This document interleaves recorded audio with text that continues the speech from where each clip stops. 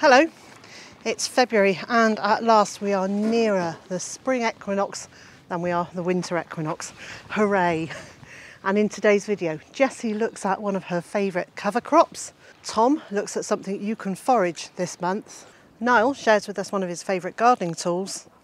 Mandy looks at another perennial vegetable. And Tao and Hoppy Wimbush share their thoughts on winter.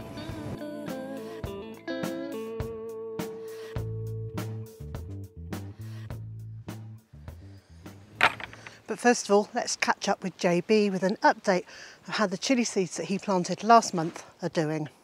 On the 31st of December, I tried sowing my chilli seeds as early as I thought I could possibly get away with, and I'm going to show you how they're doing today and give you a few little kind of tips about what to be doing at this stage of growth. In my earlier clip, I said one of the things that you need for chilli plants is patience. Some of these seeds took 28 days to germinate. Some of them just germinated a few days ago, and I was really worried for a long time. A lot of the seeds took a good 3 weeks, so that's with perfect conditions, really good heated propagator. So if your chilli seeds are taking a little while, just remember, be a little bit patient. They can be quite finicky. But as soon as those seeds do germinate, it's time to get them under either a grow light or on a south-facing windowsill. They want as much light as possible, and what you'll see over time is those tiny little slender cotyledons should start to beef up. I just love it when they do that. It's really nice to see, and you just want to make sure that the plants aren't getting too leggy. Even with perfect light, they will shoot up a little bit, and it can take a bit of practice to get your grow light to kind of the right setting. So just make sure you're monitoring the plants as regularly as you possibly can. And the other thing you're going to want to do as soon as your seeds start germinating is get some good airflow on them. This really helps to strengthen the plant first and foremost. It will make a nice, strong chilli plant. But what will start to happen as you get your fan on, your airflow, it will start to dry out the other seed modules. So if you're growing in a module tray like me, there's a really quick and easy way that you can get around this, and I use these little shot glasses.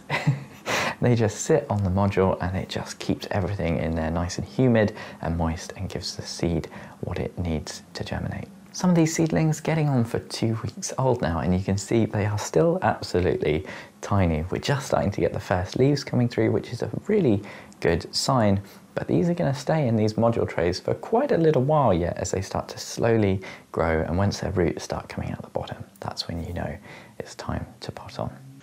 And we'll be back with JB in a couple of months to see how those plants are growing. Now, I've hardly been out to the polytunnel for the last couple of months, so I've done very little in it. I have been in and checked and watered a couple of things a few times. So my plan today is to bring some bulbs that should have been planted in the autumn. Oh, sorry, plant.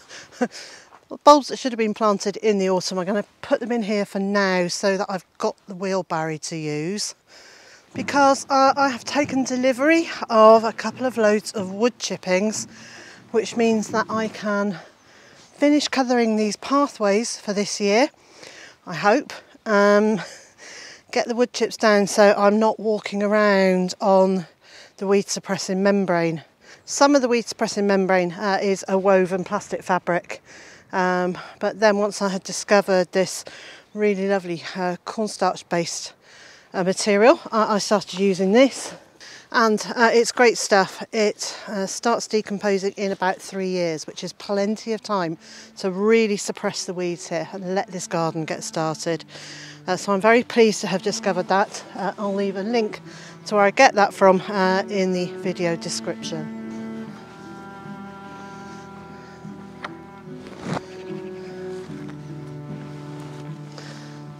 In my gateway, I have these pieces of wood both on the inside and the outside to stop rabbits getting in under the gates. But it actually makes for a very long process of getting in and out of the gate. When I can think of something that is better, I will. So this rabbit-proof netting goes down and then across the ground to stop rabbits digging in, but there is a gap under the gate which they could squeeze under, And because we're on a slope, there would be more gap at one end than the other. So it's a nuisance, but yeah, there it is.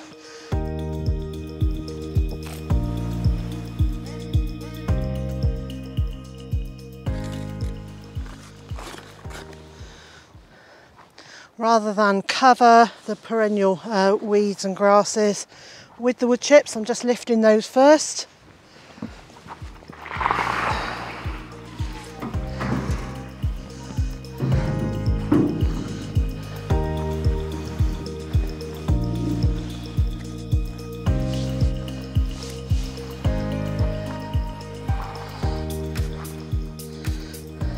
My plan with this is to leave it on the ground for 2 to 3 years, at which point it will have broken down nicely, and then I can scoop it up and add it into the vegetable beds, increasing the organic matter in there, and then I can put down new wood chips and start the process all over again.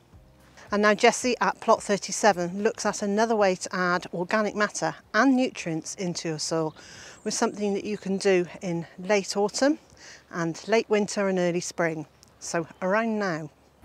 Field beans. So field beans are a type of broad bean or a fava bean, but whereas the ones that we normally grow for a bean crop, they've been bred and rebred to have really large tender pods. The field beans are kind of like the original version. They do produce pods if you let them, but they're much smaller.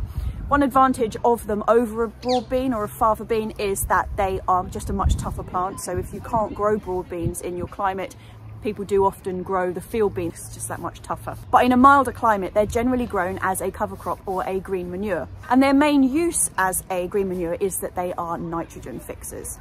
So they work in collaboration with a fungus which is naturally found in the soil. So the beans can take the nitrogen from the air and then store it in the nodules of their roots in the soil, which then makes the nitrogen available for subsequent crops. That's particularly useful for plants which have a very high nitrogen need, like brassicas. So I often plant my field beans in the bed which I'm planning to grow my brassicas in later in the year. But that's not their only advantage. They do have really strong roots which can help if you've got poor soil structure, if you've got really heavy clay soils, or indeed sandy soils that need a little bit more bulk in them. They produce a lot of top growth, which is either incorporated directly into the bed that you've grown them in, or it can just be used in your compost heap, but whatever, the organic matter is not wasted. They also perform the role of a classic cover crop, preventing the nutrients leaching from the soil either during the winter or between crops. And they also have one extra little gem about them, which is they are edible and delicious. I sow field beans twice a year. There's the autumn ones, which I plant about October, but it can be anywhere between September and November. You just want to give them enough time to have established and be quite a robust plant before the cold really hits. And I'll sow another lot in spring around March, but it can be anywhere sort of February, April, depending on your climate. If you're sowing the field beans over a wide area, you can scatter sow them and then lightly fork them in. Because I garden in relatively small raised beds, I tend to hoe the surface of my soil first, and then taking a handful of field beans, I've just pushed them into the soil with my thumb. As a rough idea, they want to be about 10 centimetres apart, maybe 5 centimetres down. Perfect spacing is not going to affect the end result. Something to bear in mind that I've found is if you're sowing them late or early, so like a November time or the February, tends to be a time when there's not a lot else around for rodents to eat, and they do tend to go for them. So if you're sowing them quite late in the year or quite early in the year, it's probably a good idea to cover them until they've at least started to come up. Because you can find that significant areas of the beans you've just sown have become a mouse's dinner. So just bear that in mind. On the subject of pests and diseases, they're pretty resilient to most things, but like a lot of the legume family, they are a magnet for blackfly. However, if you can bear to leave a patch to get completely caked in them, the end result is a little ladybird factory. I have never seen the number of ladybird larvae on anything as I have on aphid-infested field beans. If they provide all of those other things, and you can also eat them, what's not to love? So there's two kind of edible parts. Firstly, the leaves, which is what I use them mostly for. You can use them as a salad crop or cook them down like a spinach. The tips are where they're most tender. You can start picking out the tips when they're really quite small. It just creates a bushier plant. And particularly the ones that you sow in late autumn provide something really special for overwinter. You have access to a fantastic little leafy green, so it's not going to get got by the frost. It can just be outside, and you have tender, fresh new shoots which taste a lot like pea shoots. In the summer they can be used in salads or whatever, but in the winter, field bean top risotto, bliss. It's got that really fresh flavour of spring, which is a flavour I really miss in the depths of winter. It's absolutely beautiful. But it's not just the tops, you can also eat the beans. I don't use them quite in the same way that I would a broad bean. I tend to dry them and then use them in soups later on in the year. So yeah, unless you are actually interested in harvesting the beans, you generally want to cut them down before they start flowering. I tend to do the chop and drop style, so once they've reached a certain height but before they flower, and normally about a month before I want to plant my brassicas into that bed, I would chop them all the way down to the ground into little pieces and leave it scattered on the top of the bed and let the worms take it down. You can also just dig the whole lot into the soil to add the organic matter that way. One of the things that I like most about doing the chop and drop method is that when you chop them down and you leave the roots intact, you get a second flush of really beautiful, soft, tender marvellousness on top of it. So you get a whole nother wave of beautiful soft leaves to eat before the demise of the plants. So yeah, field beans, they are tough as old boots. You can grow them practically the whole year round and you can eat them. What's more to love? Thanks, Jessie. I didn't sow any field beans in the autumn. It's something I think I'm going to be doing in the next month or so.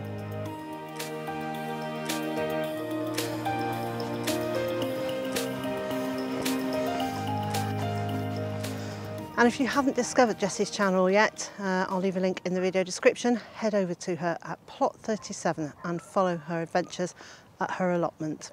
And next, let's go and meet Tom Radford. So Tom is new to YouTube, but is a well-known face on TikTok and Instagram. And Tom is going to talk to us about something that you can forage this month. What can you forage? What's left? Well, a few things. A few of the last of the mushrooms, maybe a few velvet shanks, a few winter oysters, possibly a few winter chanterelles, friends of mine still finding. There's other things like ground ivy, and there's nettles. Now, nettles are a love or hate thing. They're a Marmite thing, aren't they? Nettles. Because what do you associate nettles with? Yes, they do sting you, but there's a lot more to nettles than you might think. First of all, how do they sting you? Well, on the leaves and on the stem, there are little tiny sort of transparent needles, and when they touch your skin, they pump formic acid and histamines into your skin, which swells up into a sort of red lump, which obviously stings at the time, and then later on can be itchy. Now, how do you get rid of a nettle sting? Use a dock leaf, I hear you shout. Well, I used to do that myself, and in my mind, it seemed to work. However, there is actually no scientific evidence that dock leaves do get rid of nettle stings. And I have actually tested this myself. Last summer I made a film where I actually stung myself to try and find out. Now, they do help. In fact, you can use a dock leaf. You can, instead of just rubbing it on the wound, you can actually pull it out, and there's like a sort of gel, like a sort of balsam-like sap in there, and that's actually a little bit better, and it does soothe it. However, if you actually really want to get rid of the sting, you want to use the leaves of a greater or lesser plantain. Not a banana plant, greater or lesser plantain. They have these small leaves which have a natural antihistamine in them. So you can chew a bit and you can rub it on there, and that will make it go away faster because it's a proper medicine. What else do we know about nettles? Are they edible? Absolutely they are. You can eat the whole plant. You want to eat them when they're young.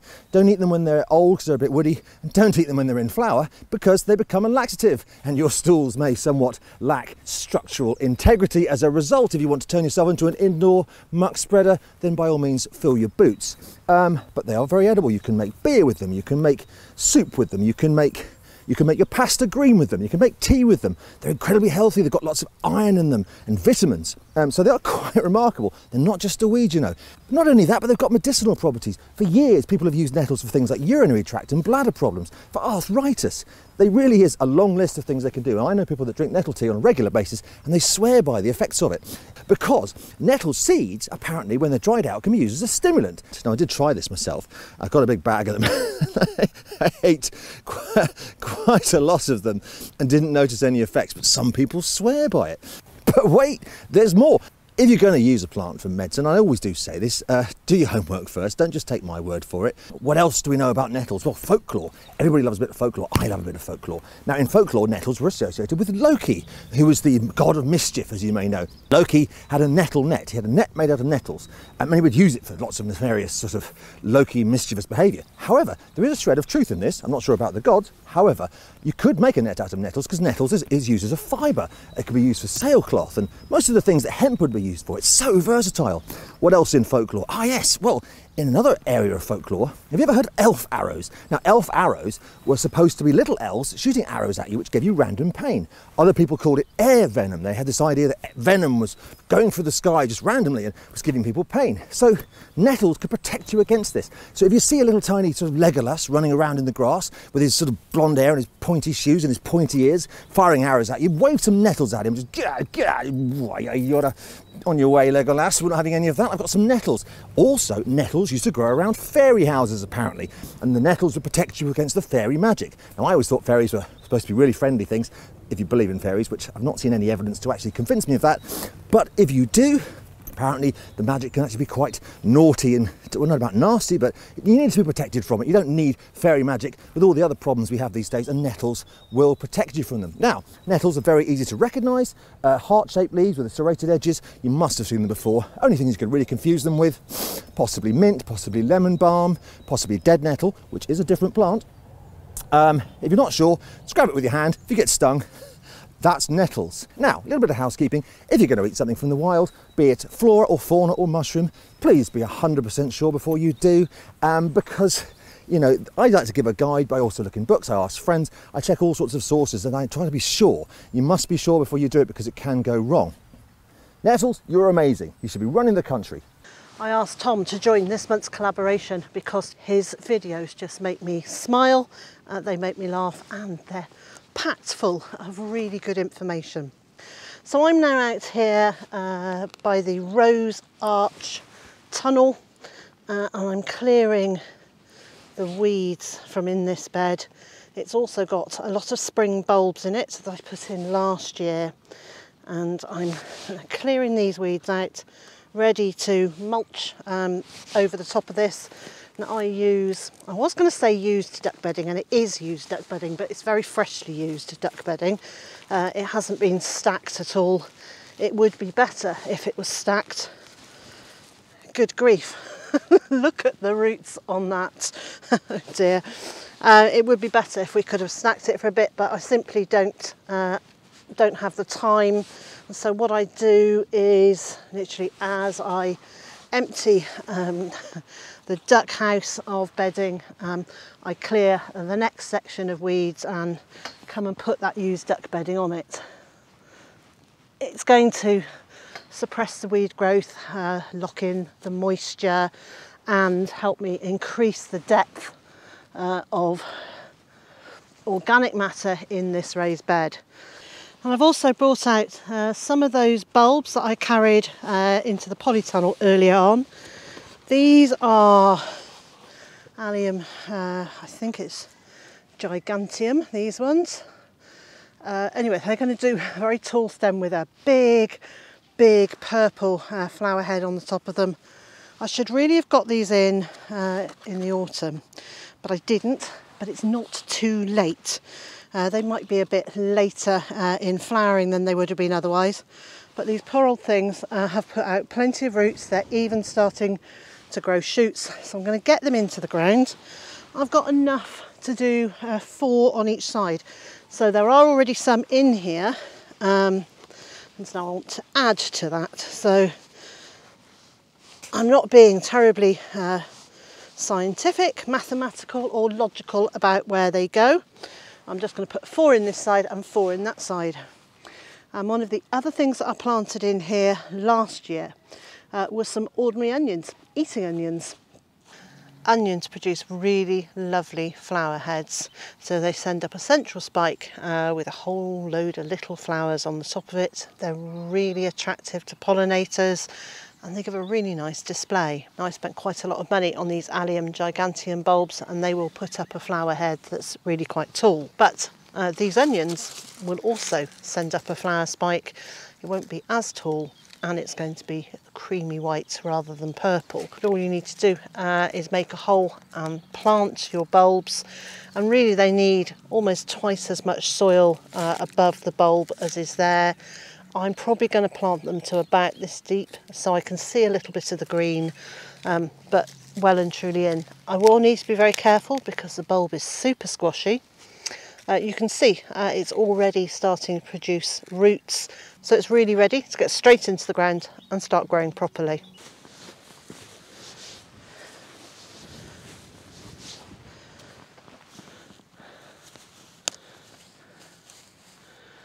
I was talking to Niall the other day about pulling out all of these by hand, and he was saying that he has a favourite tool that he likes to use in the garden, and I'm really rather envious. Everyone needs that one go-to garden tool that just seems to work for them, and it's certainly a personal thing. So this isn't going to be some advert for a brand, just an honest recommendation for something that I think is really great to use. If you've already got one, I bet you're going to agree with my suggestion, and if you don't, go out and get yourself a mini hoe. Now, I know that some people use a trowel for a ton of jobs like weeding, but I find that it's just too blunt an instrument, both in terms of its actual dull edges, but also just how it doesn't really perform for me. So enter the mini hoe. Complete honesty, I treated myself to one of these without really knowing whether I actually needed it, and moreover, whether it would actually be any good in the garden. Now it goes everywhere with me, as in it goes everywhere, or at least everywhere in the garden. Not everywhere, it's not that special. It is special, it's not that special. But things that I use this super little bit of kit for. For reason one, let's peel back the netting on my bed full of purple sprouting broccoli, and it's because it's the obvious, weeding. I like to keep this tool as sharp as a scalpel, and the way it's designed, it feels that precise too. This absolutely slices through weeds like a hot knife through butter, but it's small enough to slip in between your plants so that you don't actually cut them down at the same time. Number two, weeding again, but in a different way. This little hoe is actually great for cutting deeper rooted weeds out. I'm sure this isn't technically the correct way to use this, so if this offends or upsets you, I'm sorry, but what I'll do is I'll plunge the blade of this really deep into the soil, cutting the weeds from down underneath and getting lots of the root out at the same time. And number three, creating drills. Because of the point and how the blade sits at 90 degrees to the handle, this is really what I think the most comfortable and effective way that I've found to create drills, which then I can drop seeds into. This isn't crazy expensive either. It obviously depends on your budget and what you consider expensive or cheap, but this high quality little mini hoe set me back about €18, which for that amount of versatility and just plain handiness makes it money well spent as far as I'm concerned. I use this in all of my raised veg beds, in large containers, and anywhere where I need something that's going to work really well and be really precise. If you're looking for a garden implement that's going to make your life easier, look no further. One of the things about living so high up a hill is that it's very often cloudy and you're kind of in the clouds. So as you're gardening, well, as I'm gardening, I get very wet, but I don't realise how wet I'm getting until I stop. Anyway, I'm now thoroughly soaked. But last summer, I went to visit Mandy Barber of Incredible Vegetables down in Devon. And so now we will continue our look at some of the perennial vegetables that you can grow in your garden. Sea kale is another really good one for the perennial vegetable garden. And although it's found on the coast, it will grow well in any sort of well-drained garden soil. And the fantastic thing about sea kale is that you have 3 harvests from it. So you can, once your plant's established, you can force it in the early spring, a bit like you would force rhubarb by putting a bucket over it. And you get really lovely tasting sort of blanched sea kale shoots. And then you can take the bucket off allow the plant to grow, and you have a first harvest of leaves, which you can use just a bit like an ordinary kale leaf, very tasty, very tender. And then the third harvest you get, which is really exciting, and it's also a plant that I think you can consider as a perennial broccoli alternative, is that before the flowers open, you get lots and lots of mini florets that you can harvest, and so you can cut them off like small broccolis. So I really like the idea of alternatives to to annuals and biennials, where you go, well, actually I can have florets from Turkish rocket, I can have florets from sea kale. What a great idea. And then there is actually a fourth harvest, which is slightly strange, but you can actually eat the seed pods before they turn brown, and they look like little green peas, and they are edible. And I think you could possibly pickle them even, a bit like you'd pickle nasturtium buds or something like that. But I think for the early shoots, the leaves and the florets is the best three parts of growing sea kale. And they're exquisitely beautiful, and the flowers smell of honey. As you waft past, there's this like amazing scent of honey, and the bees love them, so it's like win-win situation. One of the other things I want to do before the end of the month is to plant the last of the bare root trees that I'm putting in this year. So this is a cherry tree, and it's going up in the orchard, and it arrives bare rooted, so this means it hasn't got soil around the roots. So I have kept these wrapped, I've given them a good drink, I've kept them moist so that the whole plant doesn't dry out. So I need to find exactly where I want it to go. Dig a hole, not too large and not too small, and then I'm going to plant it at pretty much the same depth that it was before. Maybe a tiny bit deeper, but no deeper than the join here. So you'll see there is the rootstock there, and then the cherry tree that goes up there. So I'm going to be planting at this level and making sure that they are, all the trees are well firmed in and on windy sites to stake them. Now, I've got to say that we haven't staked any of the trees on this site, and what instead I have done is I have lent them in towards the wind. I'll do it this way. So I've lent them in, and then the wind comes this way, and then the worst that's going to happen is that the wind will gradually straighten the tree up. Perhaps I should stake them. So I'm going to advise you to stake trees, and you put a stake in at a 45-degree angle to your tree into the wind. So you put it that way and then fix it there. You don't want to fix it high up, because you actually want this tree to move in the wind, because that will allow it to build some strength. But anyway, that's another task that I want to try and get done in the next week. When I went to visit Tow and Hoppy Wimbush back in the summer, we had a conversation about how we get through the winter. I love the winter. I love that dark retreat space. Like this time of year, here we are in the summer, it's all flat out, super busy, super bright, super exciting. And I really look forward to that dark time when I can kind of retreat and go within. And I kind of know, having really surrendered to the dark, that in the middle of the dark, at the kernel, if you can really just like surrender to it, in the kernel there is a bright light. Mm-hmm. Yeah, for me, winter is a time for snuggling up in front of my fire. It's about really connecting with the deeper dreams and wishes that I have. It gives me time and space to dream and to vision, and also it gives me time to craft. Like I do all my crafting in winter. I love to create, but create just for myself.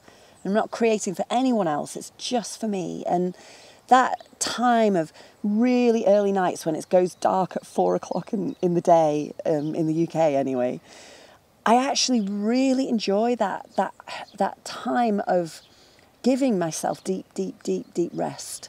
Yeah. Deep rest for my body. Deep rest from socialing, you know, being around social people and coming into a place of being my own best friend.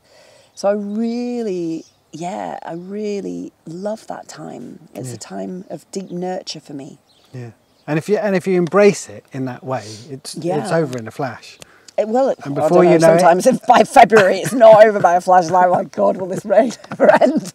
That is the truth of it. Yeah. And at the same time, in February the snowdrops are out. And you know, I know when I'm in that dark place of winter and it's freezing cold, sometimes I can't even imagine if it can ever get warm again. And how can the air ever be warm and dry? But it always comes round. There's always a cycle to this life. It's just the nature of nature. Now, if you're itching to get growing something this year, there are some seeds that you can sow now, and I've made a video and I'll leave a link on the screen and in the video description. But if you click on this, it'll take you straight through to that video.